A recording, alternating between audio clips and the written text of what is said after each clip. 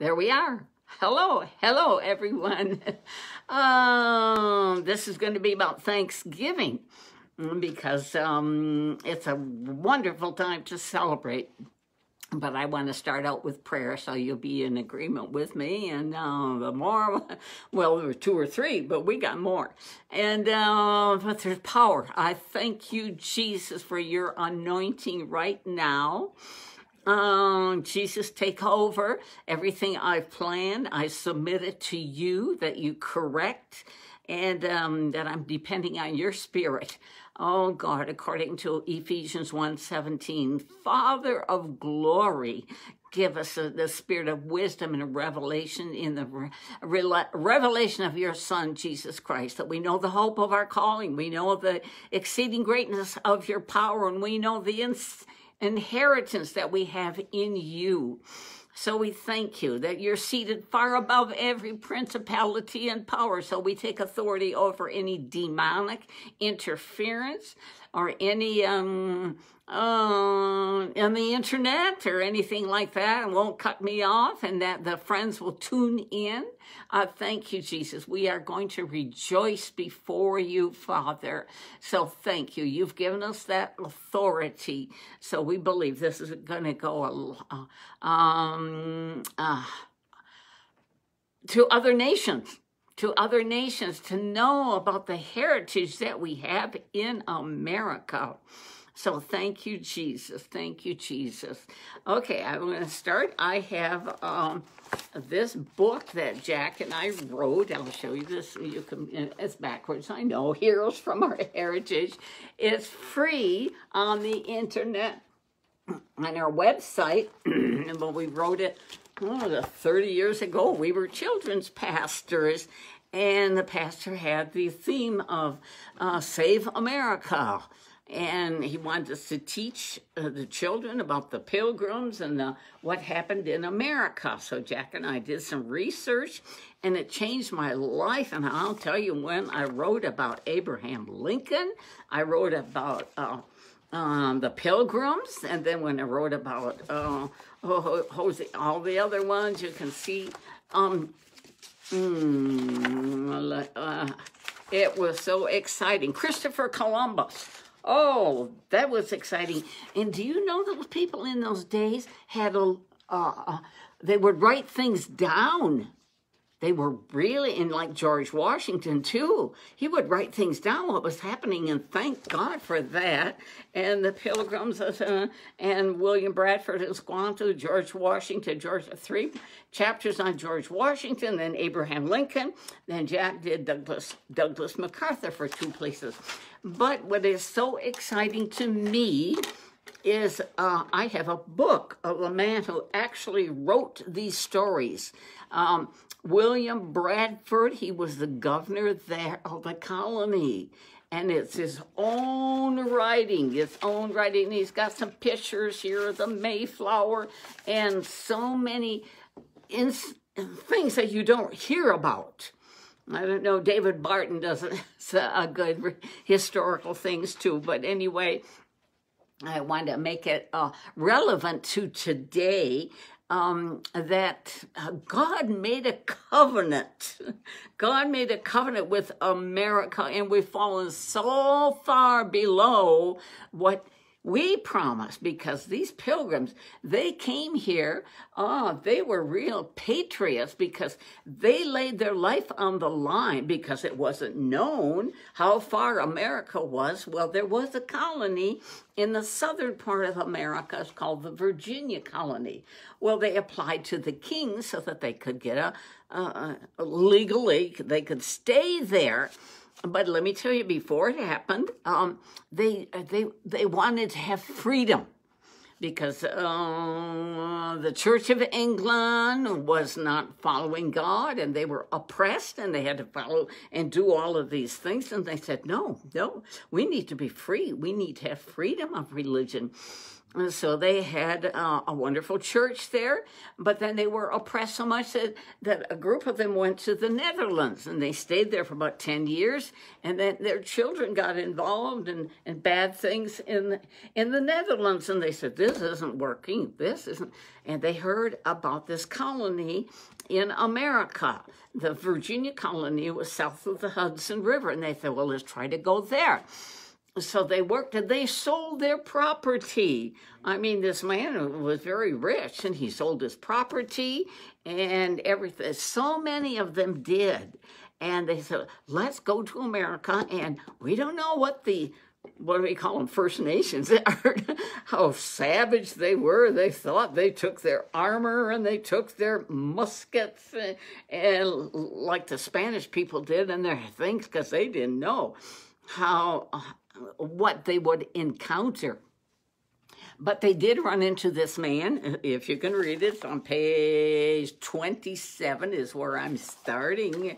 But they were so totally dedicated to God. They said, we are going to go. So this man, John Weston,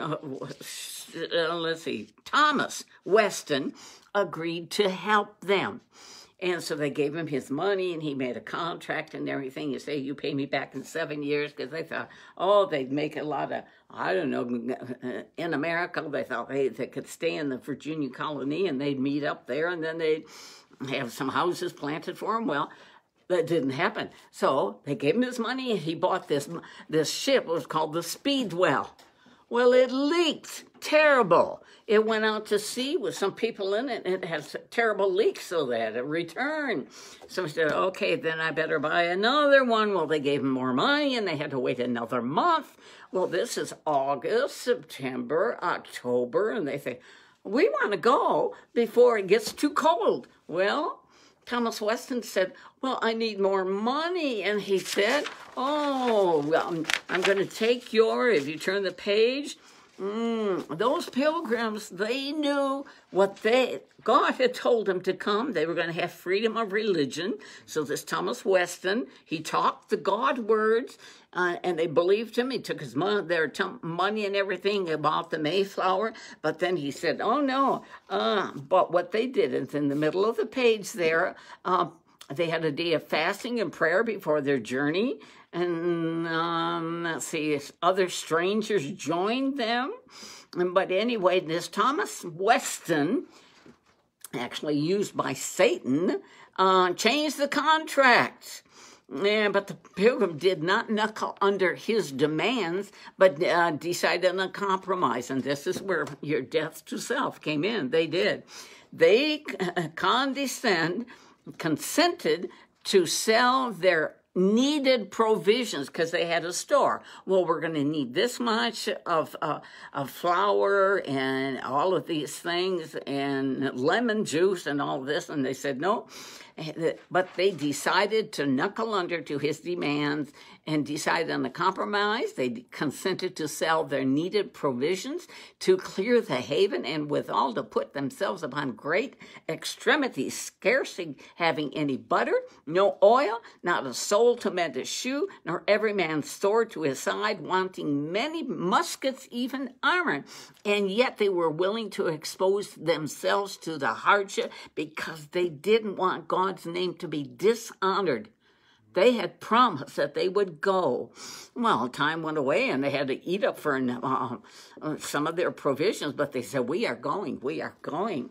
So on August 5, they tried out, and that ship fell apart, and I had all these leaks, so then he got another ship. So it wasn't until September 19, well, you know, in September 19, in the north there, it's starting to get cold already. But they said, we're going anyway, we're going anyway, we're going anyway. So they get on the ship and they're fasting and prayer. And they weren't all religious. They were not all pilgrims. Some was just the crew, you know, that could manage the ship. They were seamen. And they kind of laughed at the pilgrims and made fun of them. But God took care of them.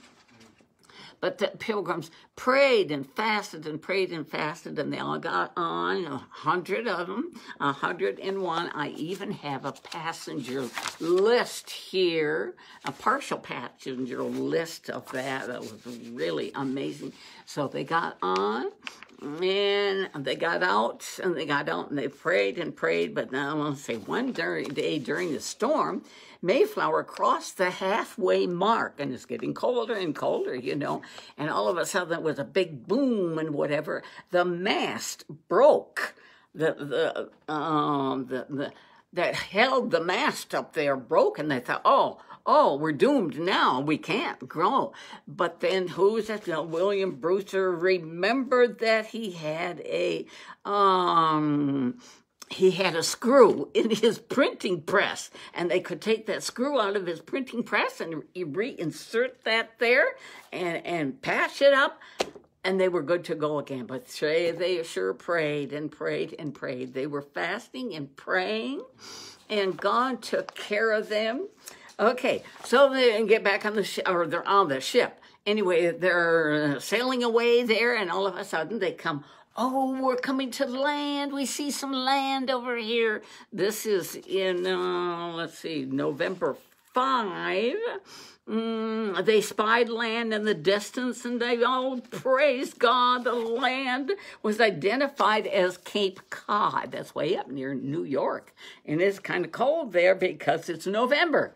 It's starting to snow, and it's freezing there.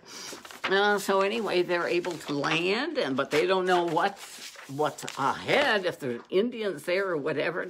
So they encountered yet another challenge, because when they're going south, and they want to get to the Virginia colony. Well, God had it in their plan. Well, I can laugh now, but anyway, they had a hard time because a big storm came up. They could not land where they had planned to be under the jurisdiction, under the power of the Virginia colony, and obey their rules. But the wind came up and drove the ship north, and it kept going north and north and north. And they thought, we're going to have to make our own contracts, because we're going to have to make our own laws, because everybody isn't a Christian. They're not all pilgrims. So they got together, and they saw this land, and it was Cape Cod. I haven't got the map here, but anyway, they saw it. And they were so thrilled. But they said, the pastor there said, we have to make a Mayflower Compact. And this is what our Constitution and part of our George Washington heard about these things. And the pastor from back in the old land said, you got to make a compact. And everybody gets off of that ship has to obey, because you got to have some governing there. You can't just let everybody do what they want to. This is a new land, but you're going to have to obey. So they came up with this Mayflower Compact. But what is so interesting about this? Oh, we got some more people. Wonderful. Okay, they said, well, then we're going to have to obey God. We're going to sign this compact here, and it's based on biblical principles. And so they signed it, and they promised, that they would obey the governor. And Carver was his name. They're going to obey, and they all promised their life. And they thought, this is all new territory. It's kind of cold out here, November 9 in North America. That's pretty cold. But they said, we promised, and we're going to obey, and we're going to do what our pastor told us to do. And everybody had to sign it, even the seamen that were on the ship there. So they landed there, and they signed all of this, and they thought, well, let's see, what are we going to find when we go onto land? So they have a little boat, and they land, and they go onto the land, and sure enough, there's some, they call them First Nations people. Well, let's call them, they were Indians. God bless them. But anyway, the Indians got scared, and they ran away. They thought, oh, here we got our armor and our helmet and everything. Well, then the next day, some more Indians came, and they started shooting at them with arrows. And they thought, this is really something. And so they would make a place where they could sleep at night, and they heard all these noises like wolves crying off in the distance, and it was the Indians that were trying to scare them off. But they knew there were no animals there.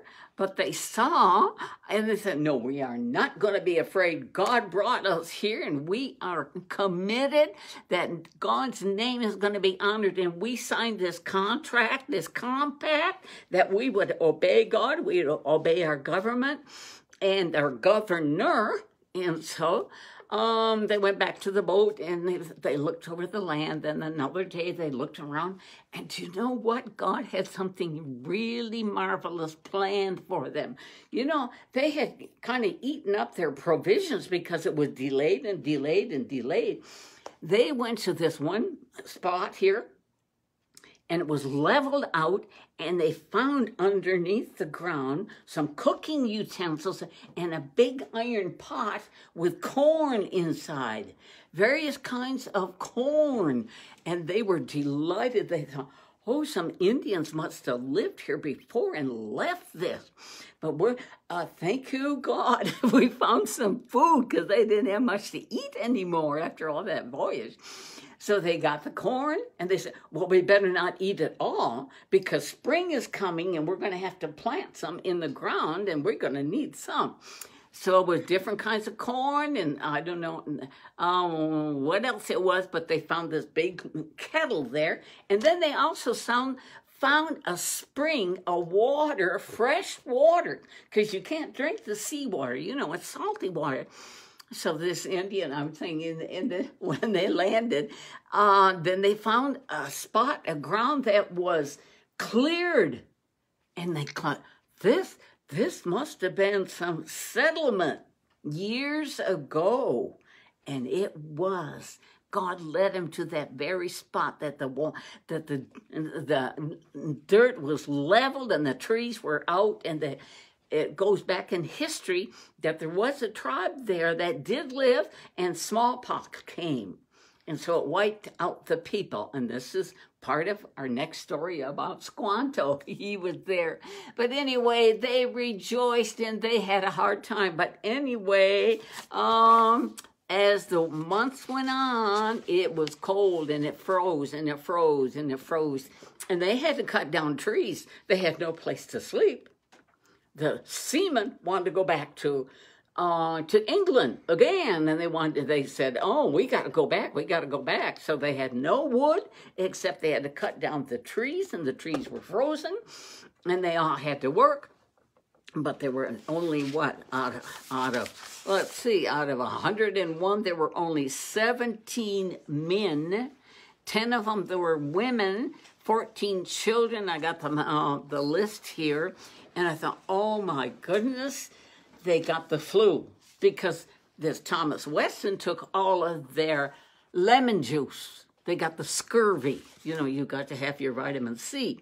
Well, anyway, they got sick, and they started dying. But you know, God bless, thank you. They're martyrs. They're in heaven, and maybe they're looking at us now like, they don't give up. God has made a covenant with America. Even though we've fallen away so greatly, God doesn't forget his covenant. You know what he made with covenant with Abraham for the land of Israel? All of the covenants he's made for America. He doesn't forget, even though we're unfaithful, God has a covenant with America. And so these people, many of them, half of them died that first winter because they got the scurvy, and then they got the flu. And those that were able-bodied worked and washed their clothes and took care of them and kept building and building and building. Some of the children died. Some of the, half of the men died, half of them. So here we are. Let's see. Let me go to our book here. If you want to give out one of our books, honey. Let's see. Another one? No, I guess not. That's it. Okay, it's called The Starving Time on page 32. 6 or 7. This is the man, Governor Bradford, wrote this. The 6 or 7 men, sound persons, spared no pains, night or day, but with abundance of toil and hazard to their own health, fetched wood, made fires, dressed their meat, made their beds, washed their loathsome clothes, and all this willingly and cheerfully, without grudging one bit, showing their true love. These are pilgrims. These are, where are we now? They died. They gave their life because they wanted freedom of religion, and they were willing to get their life on the line, and they did not want God's name dishonored. They said, we are going anyway. We made a promise, and we are going to this new land. Even though they didn't land where they had wanted to, God brought them a new land. And then he had him find this kettle with all this corn in it. And he found the land there. And he found the water. Oh, probably frozen by then. But anyway, let's see. And yet the Lord upheld all these persons. They were not at all infected, the ones who took care of the sick ones. Their reward is with the Lord. So it's like, how did they do that? So it shows here, what have we got? We got a warm house, don't we? We got food. No, we got a freezer. And we know our authority over sickness, and we got orange juice, and we got all of these things. But do we die to ourselves? There might be some time coming when we're not going to be able to get what we want. But God still had a plan. Now, the next chapter is page 39. These men called William Bradford and Squanto, God had these all prepared, like God has everything prepared for us, dear friends, everything prepared for us. Plans formed long ago in perfect faithfulness for each one of us, for our destiny. But the thing is, are we willing to die? Are we willing to die to ourselves? Are we fearful? No. Jesus won the victory for us, didn't he? He rose again from the dead, and that's what the media wants to do, make us fearful and make us, we do this and we don't, they want to take away our freedom. These people gave their lives to start this colony here in America. Oh, God. Okay, let's see. The enemy was still working, but this William Bradford then, he is on the passenger list. His wife died, but there's other people here. This Carver, the first man who was their leader, he got a sunstroke, died of a heat stroke in the next spring. His wife died of grief soon after. But then there's other ones here that they said, we made a promise, and God made a promise to us. We are going to obey no matter what it costs us, because they had a vision. Do we have a vision that God's going to do something? We're going to live through whatever happens, and it cost us something. But when God made a covenant with us, he's going to keep it. I know all of you have some promises that God has given you. We sing about it, don't we? He always remembers. And do we remember? If we died with Christ, we will also rise with Christ. He is the resurrection and the life. And these people, they were willing to give their life. They saw nothing really good come of it. But then God had something really good planned. There's a man named Squanto. He's an Indian, and he comes on the scene. Not him yet, but there's a Pilgrims. Let's see. There's a man come on the scene in the springtime. What is his name? His name is Samuel Soit from this other tribe. Okay, this is on page 37.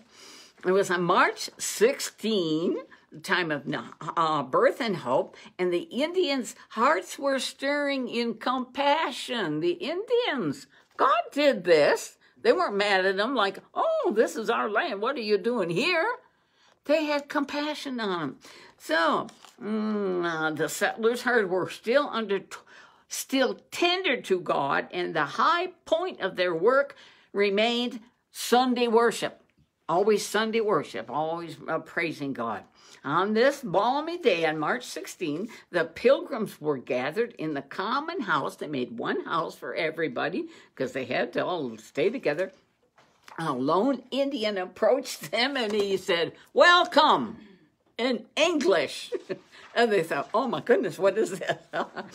This Indian's name was Samoset, a chief of the Algonquin tribe, and he had been around his English people on fishing expeditions because people came from the old country, and they got some of these Indians and they captured them and put them on their boat and told them, "Oh, you fish and you do this and you do this," which was not a good thing, but God used it for his glory.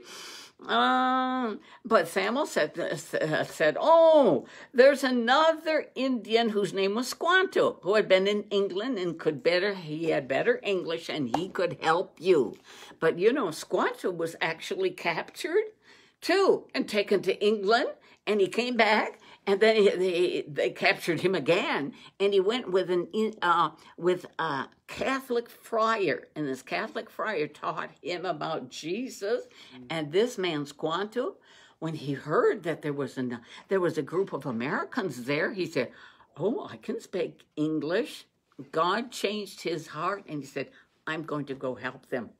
But that was his land that his tribe had all leveled, and where they had buried their pot with corn. But Squanto, God used this man, and he saw these Americans there. He said, "I know what I can do. I know how to catch the fish." They had a little eel at that time that would go in the streams. I've never had an eel, but anyway, they could step on the eel and catch it real easily. And they needed some protein, of course. And then they had the corn, and they were going to give it back to them, but they said, no, we'll plant it. You plant it, I'll help you. And then he showed them where there were going to be strawberries and where there were animals, where they could get the pelt from the beaver. And let's see, let me turn the page here. Squanto teaches them how to find the eels, how to plant corn, and he knew there's another fish coming. An alewife would begin to migrate upstream, and he said, "Oh, they're coming. You're going to have more fish."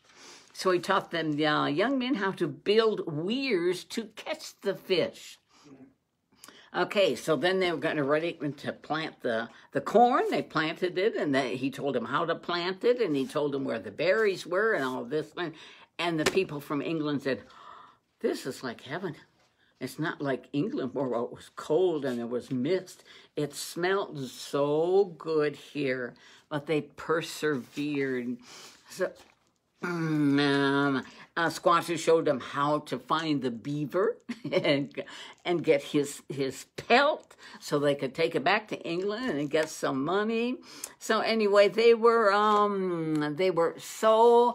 Indians were so kind. So I'm going on to the Thanksgiving. So the corn started to ripen, and then they said, "Oh, let's have a celebration." So they decided, let's have. William Bradford wrote, and he said, "Please God, that the mortality rate began to cease among them, and the sick were recovered. Yet there was one sadness during planting.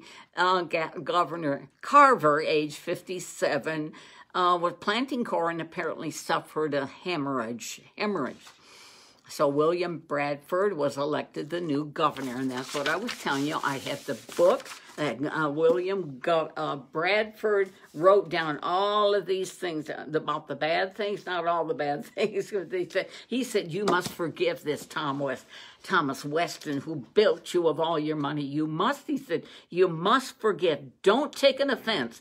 And he said, "We got all these strangers living together. We don't know each other." He said, "Don't take offense. Forgive. It was so godly, I think. Wow, we could learn so much. So, okay, during the summer of 1621, the colony began to thrive. This is page 39. So many diaries recorded a sweet smell coming from the ground. Strawberries, bayberries, plums, blueberries were found. fish were found in every stream and pond. And so they decided, let's have a Thanksgiving, because they're always praising God. And they're going to tell the Indians, and they declared their first Thanksgiving. Settlers explored their neighborhood, and they found a land to be more beautiful, to bless their outgoing and coming in, for this holy name to be praised forever, they said. So this Governor Bradford wrote, William Bradford, whose book I have here, God had honored their trust and lives were given to him. Bradford was so thankful for their abundance of food, he proclaimed the first day of Thanksgiving. Massasoit, the other Algonquin Indian, came with 90 Indian braves. 90 Indians. I mean, those Indians could have decimated the whole colony, but they didn't. They brought all of these. What did they bring? Some deer, 5 dressed deer, a dozen fat wild turkeys. The Indian women taught the Pilgrims how to make hoe cakes and pudding out of cornmeal and maple syrup. You know, from a maple tree, you can get the maple syrup. And so, and they taught them how to make popcorn. Vegetables and fruits were in abundance, and their hearers were following with gratitude toward God. So anyway, I'm sure that they proclaimed the name of Jesus. So that's our first Thanksgiving. So they did not fight. They formed a treaty with them and obeyed that treaty for 40 years.